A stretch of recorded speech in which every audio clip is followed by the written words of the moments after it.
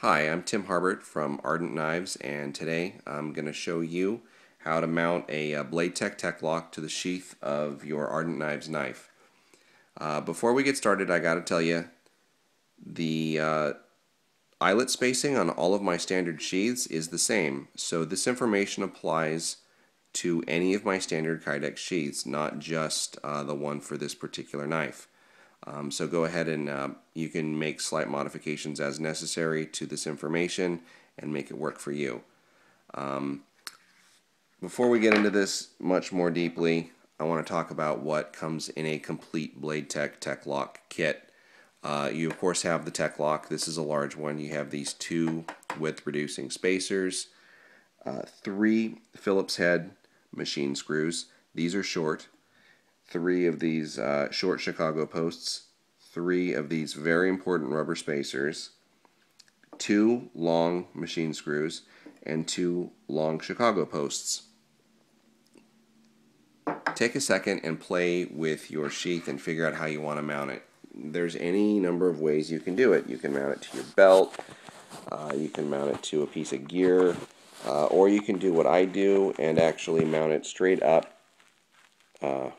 across your sheath so that you can carry your knife inverted on the strap of your backpack. That's what we're gonna do today. This information applies to pretty much any mounting setup that you can come up with. Just modify this as needed to fit your needs. Grab your sheath, grab your Tek-Lok, and you can start playing with them and figure out how you want to go. I'm right-handed, which means I'm going to put the Tek-Lok on the left-hand side of my sheath. I also want the sheath turned out slightly to the right-hand side so I can grab it easy. Because this is going across the blade, we're doing the corner to corner. So we're using this mounting hole here and this mounting hole here in these 2 eyelets. Once you get that figured out, take the appropriate length binding posts and insert them into the right holes, corner to corner. This is important. Don't forget to do this. Turn it over and put on 2 of your important rubber spacers. These are going to provide cushion against your sheath and keep everything from binding up on you. It's very important that you do this. It has the added benefit of keeping your hardware from falling out, so that's really nice too. Once you get this done, you can mount it directly to your sheath, like so. Turn it over, grab the right-sized machine screws and drop them in. Now I go finger tight only on these things, at first anyway. These are pretty long screws and they go all the way down, so there's a lot of thread there. It's a very, very, very secure setup. You're not going to lose your knife this way.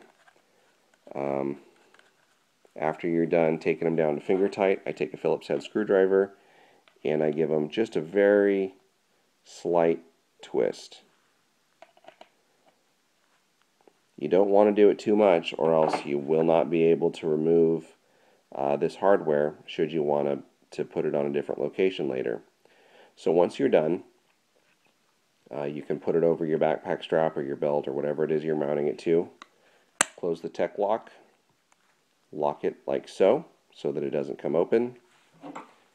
Insert your knife, and you're ready to rock at that point. So there you have it. Pretty simple. Takes a minute or so to do, and it's extremely versatile.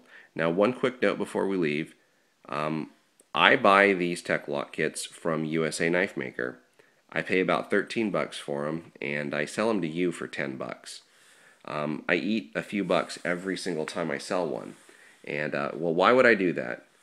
Well, I really believe in this product. I think it provides a tremendous amount of value to you. It will really help you mount this thing to your gear in any way that you can think of, which will provide a lot of value to you, and it'll make you happy. Happy customer means a knife maker who stays in business. So go ahead and get them from me. And like I said, if you have any questions, send me an email, ardentknives@gmail.com. Have a good day.